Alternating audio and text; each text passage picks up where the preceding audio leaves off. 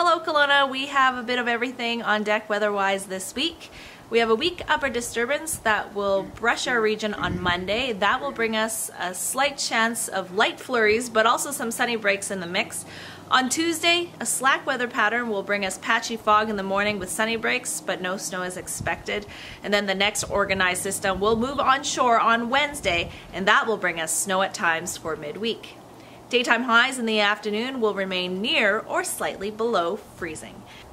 Enjoy your last week of 2020, Kelowna. We'll talk to you on Friday for your next Kelowna Now video forecast.